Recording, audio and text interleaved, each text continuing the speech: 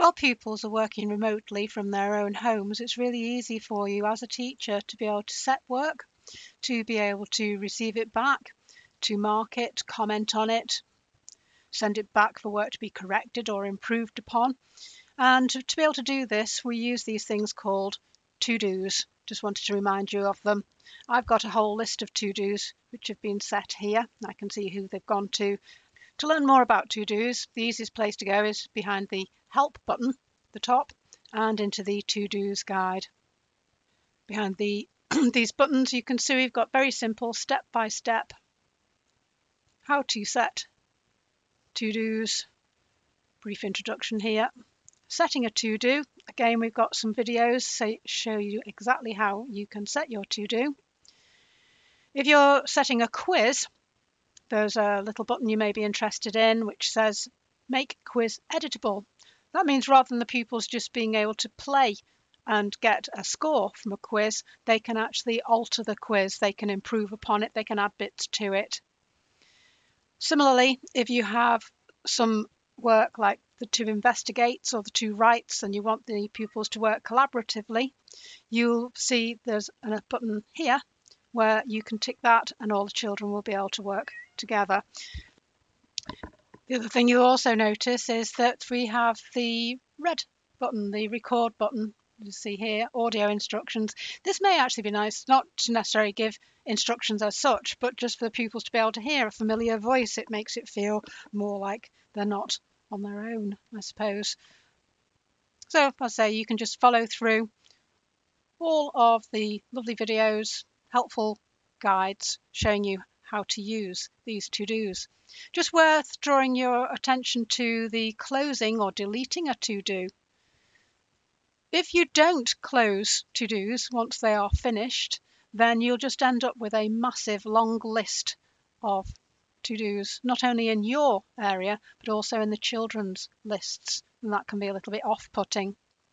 So what we do here, if I just close this one down, I'm back in my to-do area.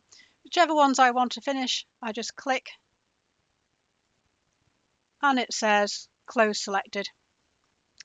Select close action.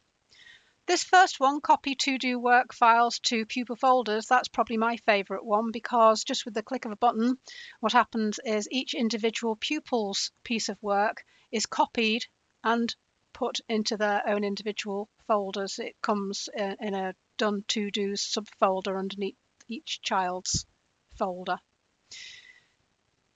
The nice thing about this is that they can see their own piece of work, but you don't have to go scouting through all of the folders to be able to find it. For future reference, you can just go back to the original to-do folder in the work area.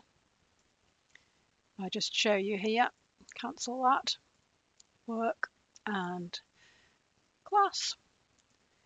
Here, I've got my to-dos, so I could look in any of these folders to see the whole class contribution.